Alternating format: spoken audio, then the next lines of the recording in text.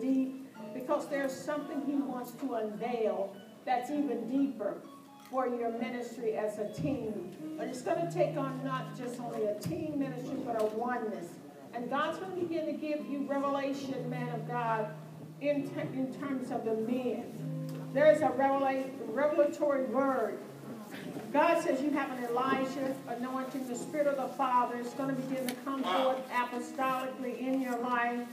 You're going to begin to see a major move of God in the region of Missouri. I'm from Missouri myself, okay? So we've got some kinship here going on.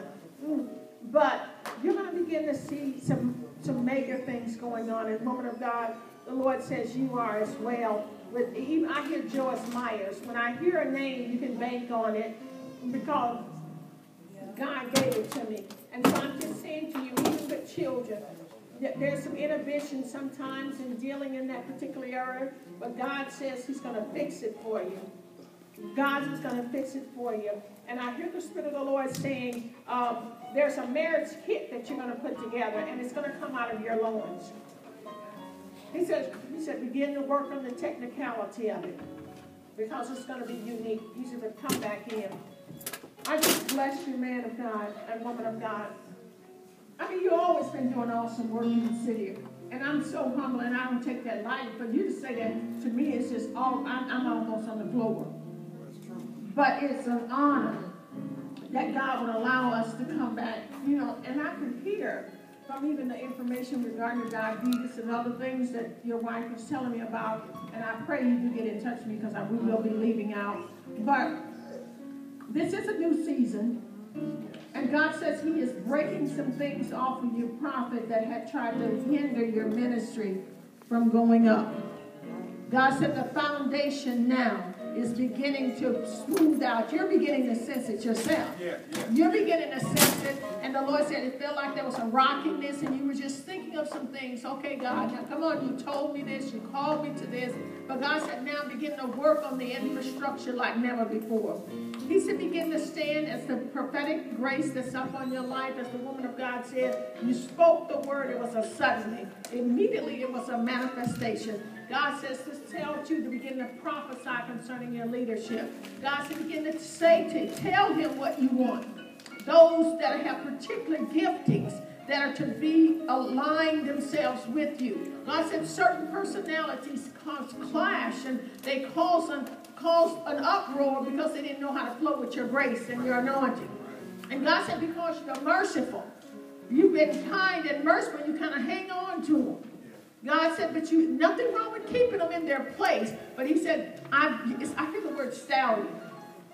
God said he's raising up those that can run with you. Right. Those that can see the vision and become one with the vision. Wow. I hear the Lord said, yes, truly there's a Samuel mantle upon your life, that your words will not fall to the ground and die.